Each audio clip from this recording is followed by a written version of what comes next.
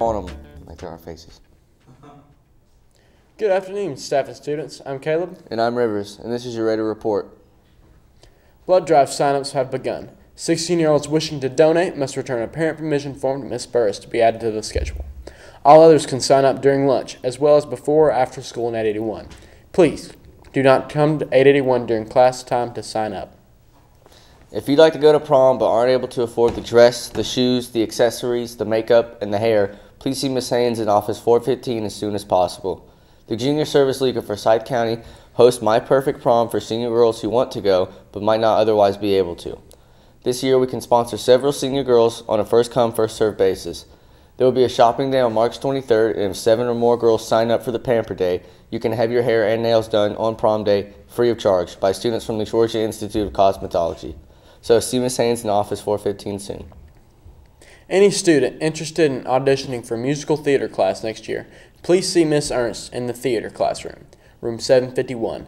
Enter through the door at the back of the theater for more information. Do you like to throw things? Would you like to have a great time after school with your friends?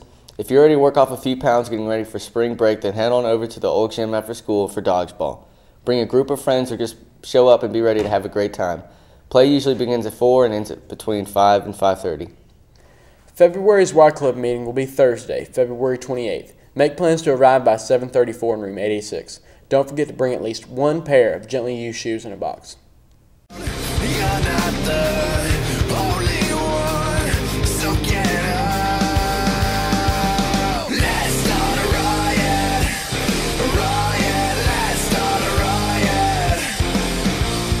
Let's start a riot, let's start a riot.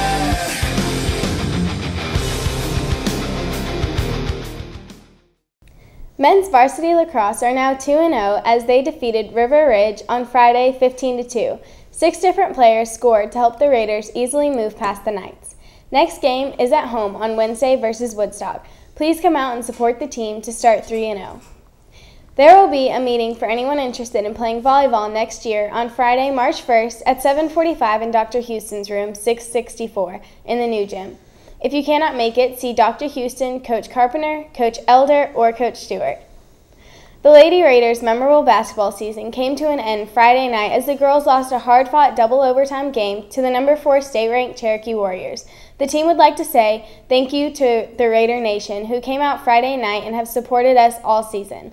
The girls finished the season with the most wins in school history, an overall record of 24-6.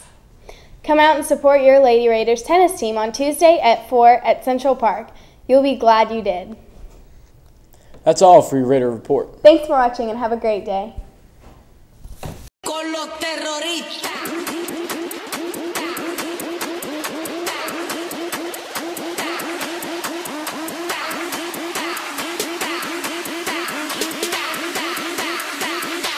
And do the Harlem Shake.